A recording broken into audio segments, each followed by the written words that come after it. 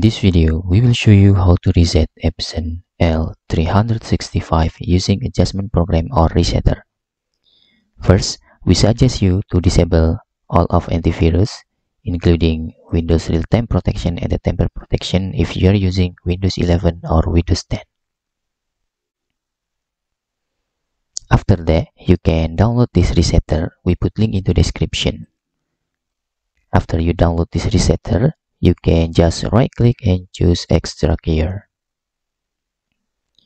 Then you can open the resetter folder and run the adjustment program. Select L365 and click OK. Then click particular adjustment mode button and choose was ink pad counter and click OK. Please tick on main pad counter option and click check button. After that, you can click initialize button. If you encounter an error in here, you can repeat this last step.